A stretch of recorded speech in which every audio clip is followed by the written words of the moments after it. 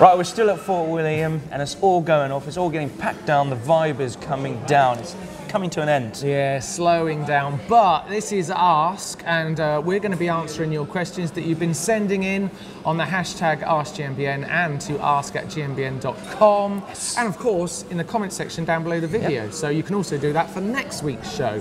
But let's get on with the questions you have sent us. First one here, Blake, is from Josh Key.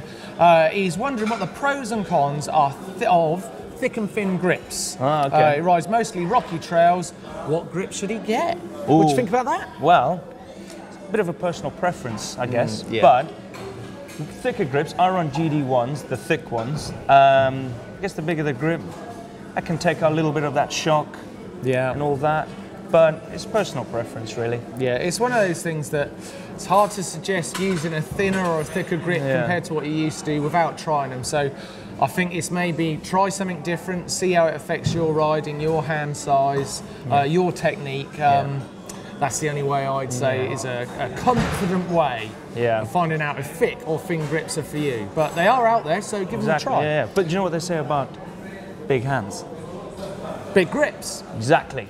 Next question from Pal Costa Grail. How come Nino Schurter was racing with a GoPro on his bike?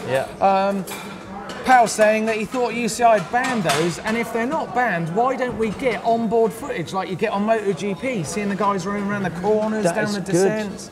I would love to see that. Yeah, well, clearly, if Nino Schurter was racing with a GoPro on, they've clearly allowed it. Exactly. But it's a great point. It would be awesome to see that riding. Could be the future. Yes. Imagine seeing that from the racing point. Oh. Yes, I mean, I'd love to see it, and let's hope that that's something that's coming. Yeah. Okay, next question for you, Blake. Joshua Powell. He races with XC clips, but what would increase his power output? Training with flats or clips? Well, if you're racing in clips, why would you convert back to flats for training? I think for power output, it's basically your push-pulling. I've ridden clips a few times, not much, but you push, you pull up with the one coming up, and you get more power like that. So why would you? I would stay with clips. Yeah, I'd stay with clips too. I think you could definitely concentrate on your power in with flats. But you could still do that on clips. You can. The thing you can't do on flats is get that circular motion happening and really generating a lot of power. Exactly. Clips all the way. Clips all the way. Yeah.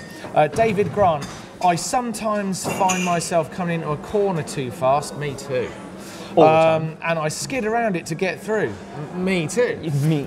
How can I avoid doing this if it's too late to slow down before the turn? Well, you've got the same problem as me, as Blake. A lot of us who aren't as quick as the top guys, you're coming in too quick. You are, You've got to adjust your speed before the turn. If you're skidding through the turn, then you have left it too late. Or he's going for the fun side of things. Yeah, I mean, skidding through a turn is great fun, but if you want to increase your speed, you want to sight that corner sooner and adjust your speed accordingly. The fast guys, they're fast because they're judging their speed and holding it through them corners. And picking their line. Yeah, so that's the secret. Exactly. And to help you with that, why don't we throw you to our video on how to get around corners fast? Check it out. Riding corners fast on a mountain bike can be quite hard, a little bit risky, but it is a lot of fun when you nail it. So this is how to ride corners fast.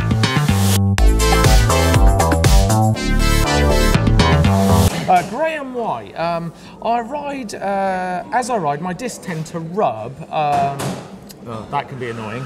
My bike has QR axle and I'm over 100 kilograms and my front rotor is 180. Lots of information. There is a lot of information. Any ideas why? Oh, well, your QR, make sure your wheel is in the fork properly because it could be slumped down and it's rubbing that way. If it isn't, then spin your wheel, see if the disc is a little bit wobbly, and if it is, there's special tools that you can bend your disc around to manipulate it into straight, or bend it with your fingers. If not, loosen off your caliper, spin the wheel, hit the front brake, that caliper will go into the right place and then lock it up, and hopefully that will work. Good advice. Graham White's got another question here. A lot of my riding is off-road paths and bridleways. Would I be better to have one expensive bike, e.g. an enduro bike over £3,000, or two cheaper bikes, an XC and a trail enduro, both at about £1,500 each? Oh, okay. Wow. Well, what would you go with, Blake? I would go with one bike. Would you? Yes, because then you can just, one bike can do it all. An enduro bike can go uphill and downhill. Yeah, I think that's the right advice, but I personally would go with two bikes, just for the fun of having the choice to go and buy two bikes. Yes, that is good. I'm going to have that one, I'm going to have that one. So, that is good. Yeah, but I think what Blake said.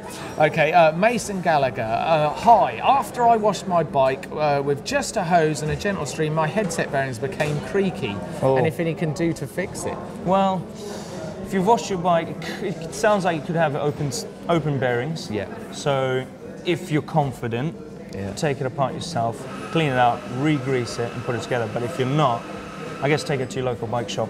Yeah, get it serviced, because you don't want a creaky headset. No. It probably sounds like one of those things, if it's creaking, it'll probably get worse. Yeah. So get it sorted out. Amber Adams is asking, can you explain what tokens, stroke spacers are and how to install them in your fork? Thanks. Oh, you're welcome. Right, these are just basically little plastic things that go in your suspension that help with the performance of your shock. But Neil's done a video all about this and he's got great information. Check it out. If you put a bigger air volume spacer in there, it's going to make that fork or shock more progressive. I really like that because I quite like my fork to be really progressive, so that when I'm hitting big berms, things like that, I'm not sinking all the way into that travel. I'm actually staying up a little bit higher. So let's have a look at how you actually change those. Okay, James McCormick is heading off to the Alps this summer, Blake. Lucky guy. Lucky dude. Yeah. He rides a hardtail at the moment, but he's thinking of getting a full sus when he upgrades. Ooh. So, where he's Good going idea. would be great for a downhill bike, so he could rent one of those. Yeah. But should he rent an enduro bike that would still work at that trail centre, but also he'd be testing what would be a potential buy in the future. So, what do you think about that? Well, to be honest, I would rent an enduro bike. Yeah. Because you can go further if you want to go on a longer ride. You're not going to do that on a downhill bike when you're in the Alps, and there's a lot there to explore. Yes.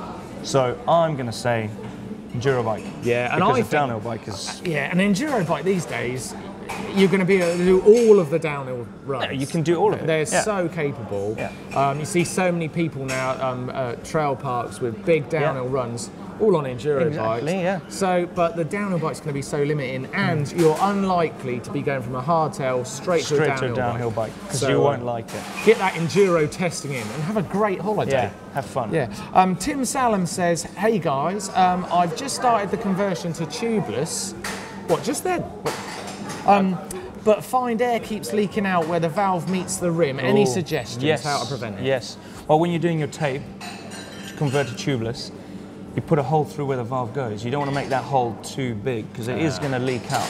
But if it is too big, clean it out, take the tire off, clean it out, re-tape it, as in just over the valve hole, and put a little hole, and then put it back through. Hopefully that will work. If not, retape the whole thing, start all over again. Start again.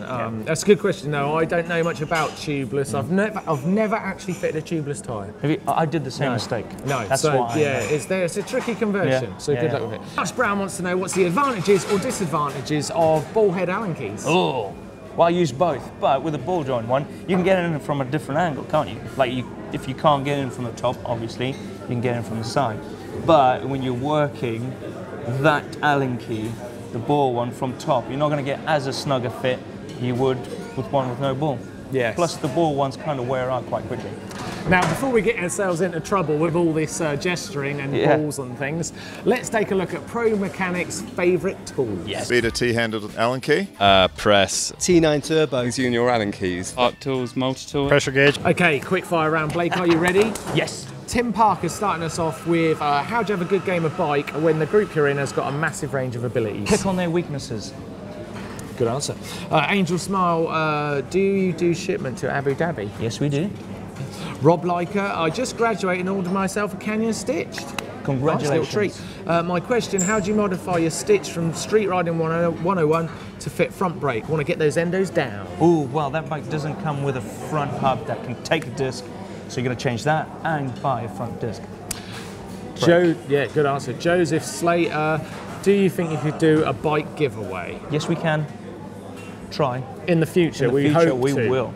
He was committing us a long way. No, there. yeah. Yeah, we hope to. Ian Ryer says, I'm 13, I'm wondering if I should get a full suspension or hardtail. I want to race XC, but still want to have a bike that's not limited. Right, get a short travel XC bike, full suspension. Yeah, great idea. Andrew Davis, in videos the bikes are always super clean and look almost new. Even after I wash my bike, it still has dirt in the components and places he can't get to. Well, I spend hours cleaning my bike, so probably spend more time cleaning your bike. Yeah. Getting all those nooks and crannies. Just more work. Lanko Christoph says, hi from Bulgaria. Where are the other guys when only one person is presenting an AskGMBN? Having fun out there. Yeah, Neil is literally out riding his bike on Right that now. hill right now. Yep. He's trying to get through that really muddy section He is. on the four-wheeling track. Good luck. Good luck, Neil. All-terrain biking grid. Hello from California, where he lives. He wants to race enduro. Where should he start? Start at your local club. See if there's a local club or an event that's going on in your area. That's where I would start. Yeah. Will Young is running a 1x9 on a trail bike. Is that dumb? No, depending on how much you want to spend on your drive chain. I don't think it's dumb. No. 1x9 is cool. Sean Pep wants to know, I was just wondering what handlebar stem is Blake running on his Scott Genius? Well, I am running a Syncross XM 1.5 35mm stem and a FR 1.5 bar Syncross again. Cut down to 760. That much. A little bit smaller. Okay, time for Correct Me If I'm Wrong. Ooh. And we're going to start with this one from Xavier Allen, who's doing some jumping, and how can he improve it? So take a look at this, Blake. Yeah. Here he comes. Tabletop. Nice little tabletop to jump. It's got the correct speed. Coming in at speed. Well, that looks, there's nothing really wrong about that. Yeah, I guess if you, it's not too wrong, it's I not guess. that wrong. No. Slightly static on the takeoff. Yeah, bend those knees a little bit more, I guess, and Yeah, but it was, to go higher, just, you know, compress more. it's looking pretty good. I always think if you're riding tabletops like that, the one way to really improve is ride lots of different jumps. Yeah. So you might Different find that you're terrains just and stuck on one jump, and you're thinking, am I getting any better? But the way you're going to get confident on that jump is to start trying some other things. Yeah. And then you've got some relatability between those different Exactly. situations, different takeoff angles, landings. Yeah. So your tabletops are looking good. That is, Maybe try Nothing wrong time there. to try some different ones. yeah. Okay, next up. Now, I really apologise. I can't say this guy's name. I can't even say it either. I'm not sure what to say, but we know that you want to improve your manually through these rollers. Yes. So take a look at this, Blake. Here we go. Nice rollers. Yeah, nice rollers. His technique is there. Yeah, his Yeah. technique is there. Yeah. First thing I can see is his front wheel's a little bit high, so you want to keep that front wheel a little bit low. So before you get to takeoff, don't take it fully up. Press your knees and then push down with your back wheel into that roller, and then push forward on the bars to match the second roller. Because when you came out, you kind of did that. That kind of slows you down and put you in a funny, weird angle. So get that and put that front wheel down quick. Good advice. Or like that. And that is the end of Correct Me If I'm Wrong, and the end of Ask for this week. Yes. Thanks for sending in your questions. Don't forget to leave us questions down below this video in the comments for next week's show, and we'll do our best to answer those. Keep the questions coming on ask@gmbn.com and on the hashtag AskGMBN. Yes. Yeah, now if you want to see some more videos from GMBN, then why don't you click over there to see flats versus clips, or clips versus flats. Yeah, and click over here for Fort William Tech. Yes. Yeah. Don't forget to click this globe right here and you won't miss another video or another Ask GMBN ever again. Yeah, and one thing you could do right at the end, just do us a favour, give us a thumbs up like. Thumbs up like.